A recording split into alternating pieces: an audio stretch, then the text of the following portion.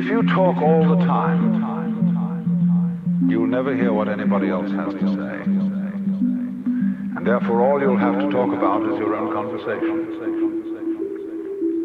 The same is true for people who think all the time. That means, when I use the word think, talking to yourself, subvocal conversation, the constant chit-chat of symbols and images and talk and words inside your skull.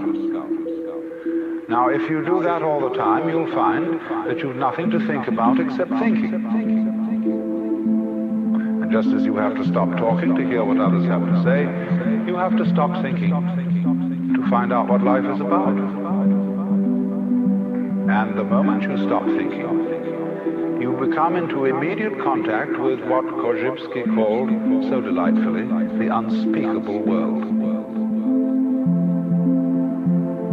The most ordinary sights and sounds and smells, the texture of shadows on the floor in front of you. All these things, without being named and saying, that's a shadow, that's red, that's brown, that's somebody's foot. When you don't name things any longer, you start seeing them. Because, say, when a person says, I see a leaf, immediately one thinks of a spearhead-shaped thing outlined in black and filled in with flat green. No leaf looks like that. No leaves are not green. That's why Lao Tzu said, the 5 colors make a man blind, the 5 tones make a man deaf. Because if you can only see 5 colors, you're blind. And if you can only hear 5 tones in music, you're deaf.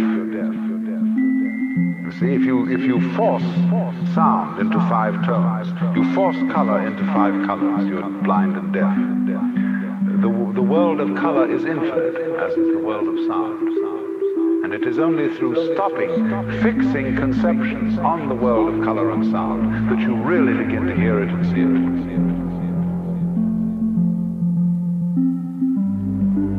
So